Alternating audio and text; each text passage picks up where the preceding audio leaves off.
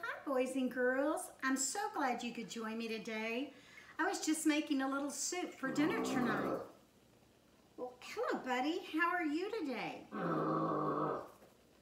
You sound upset. What happened? Well, yes, I'm upset. Well, buddy, if you want to talk about it, it might make you feel better.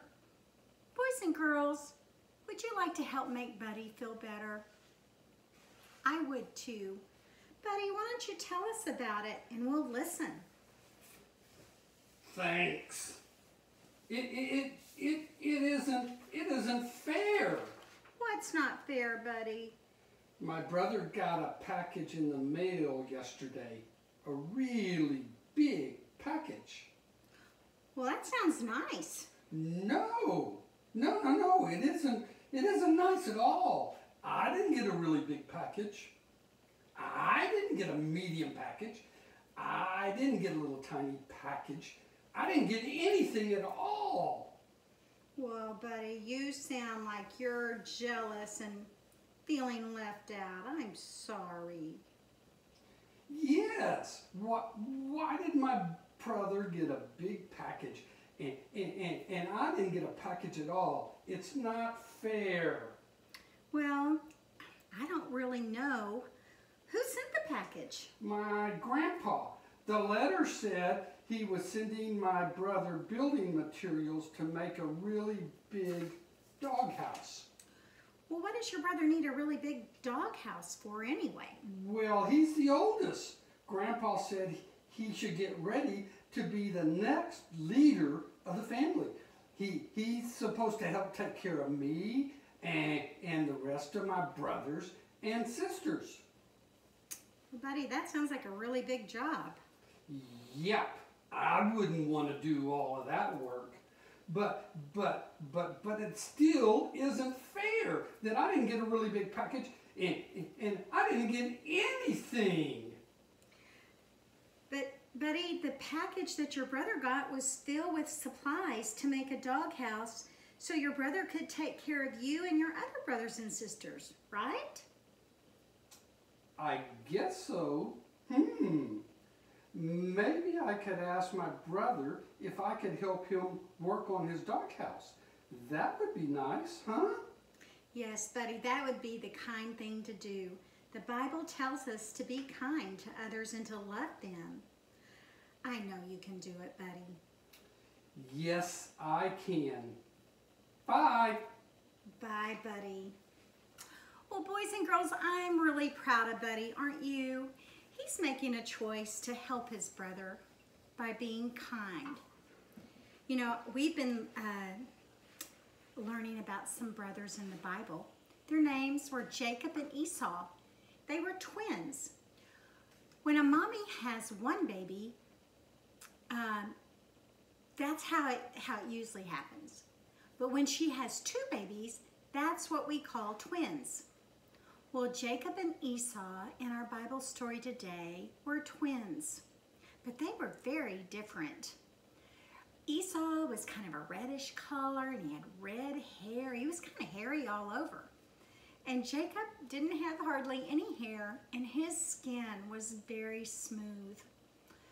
Well, on the day that they were born, Esau was born first, and right after that, Jacob was born. And since Esau was the firstborn, someday when his father passed away, he would become the leader of the family. He would also own most of all the things his father owned. Now Jacob would own a few things, but he didn't like that. He wanted more. As the boys grew, they were still just very different.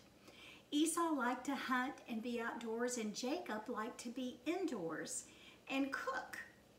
Well, one day, Esau had been out hunting. He had been out hunting all day long. He probably got up very early in the morning and hunted all day. He was very, very tired and very, very hungry. As he got home, he could smell that his brother Jacob had been cooking. he could smell the most delicious stew ever. Now, stew's kind of like what I'm fixing, soup. It's kind of like that. So it smelled really, really good, and Esau was so hungry, so of course he asked Jacob, can I have a bowl of stew? Well, Jacob said, no, can't have stew.